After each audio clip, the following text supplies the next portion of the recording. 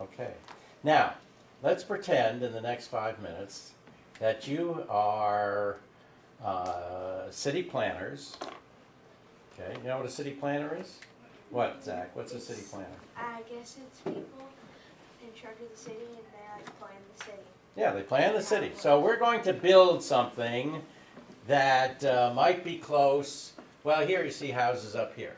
And we're going to make a development right here.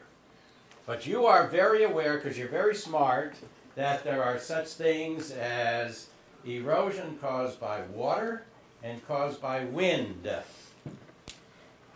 want you to think for a minute by yourselves. What questions do we need to ask ourselves about wind or water before we start building something here? Okay, talk to your neighbor. What questions? I want you to come up with good questions to ask.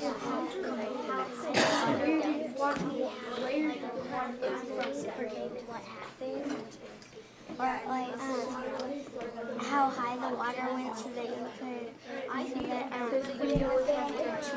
there could be a hurricane. Maybe they might have put like a guardrail. They should think about putting Okay. Now, who's got a really good question? Remember, we're city planners. We want to think about the possibility of water erosion, but maybe wind. So what do we have to find out? Yes?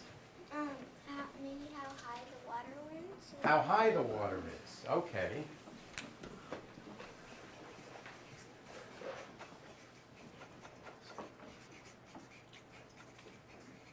Okay, what's the sea level? This looks pretty high here. Is there a possibility that water could be so powerful that it might erode all of this away and the houses fall crashing? Keaton, what do you think? What do we need to ask? Would the since it's so windy next to the water, would the wind blow the object off? Would wind blow the objects off? So what do we need to know about the wind? That's a good question. What is the highest rate it's ever went? What is the highest rate? What do we call the rate of wind? What's another word for that? What's the... Yeah. Miles per hour. Okay. What's another word for miles per hour? You're driving down in a car, you go so many miles per hour, and somebody gives you a ticket for speeding. So what is the speed of the wind?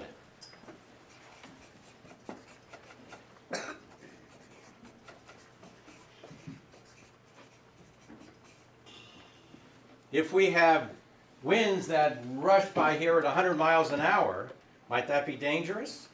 If they're just 5 miles, 10 miles, they're tiny little breezes, that's not going to be as dangerous. Katie, what's another question we need to ask? Well, mine kind of also goes with what is the wind speed. If there were two winds blowing, city planners or town planners or any type of planners, they should think, what could happen if do winds back here normally attract, go on. Do they collide? Yeah, collide, because if that did happen, there could be a tornado. Are there tsunamis down here? Have there been any hurricanes reported?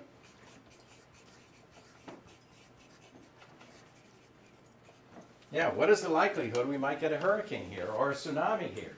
Yes, Lexi. Maybe it could have been like when you build a sandcastle and water rushes up on it, the bottom turns really dark because water hit it, so it may change the color.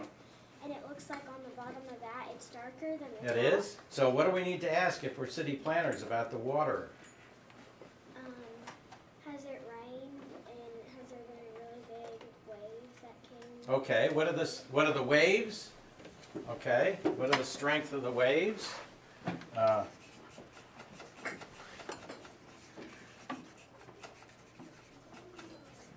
Because you mentioned a tsunami. A tsunami is just a huge wave, isn't it? About as tall as this whole school building. Zach?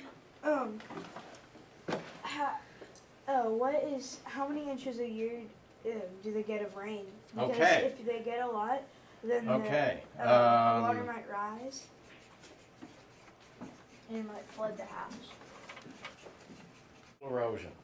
Isn't this what you just said?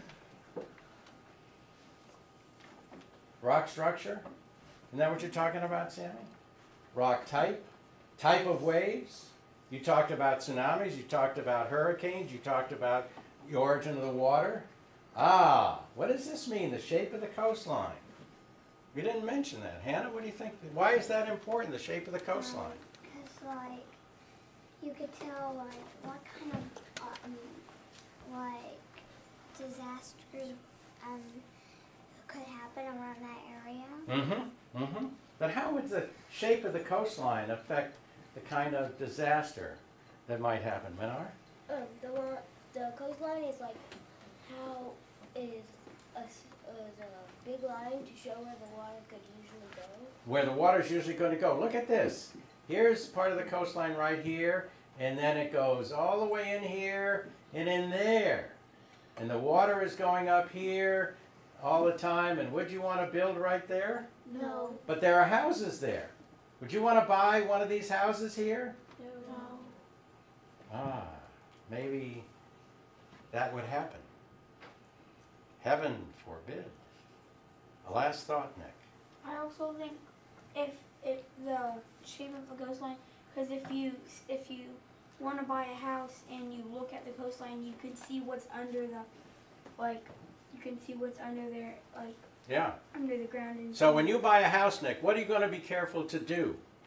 When you and your wife and family buy a house someday, what are you going to be careful to do?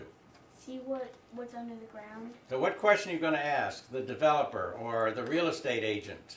What kind of land is under the ground? Yeah.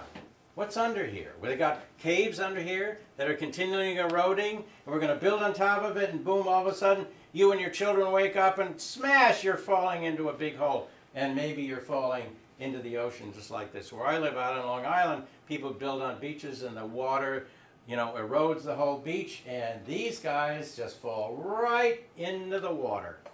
People wake up one day and the house is not sitting on land like this, but it's floating into the Atlantic Ocean. You come out on your porch, boom, you can fish. Okay, you've done a wonderful job. Look what you've done. You named all of these, whoops, whoops. Well, do you think that's erosion or do you think that's a trick? That's a trick.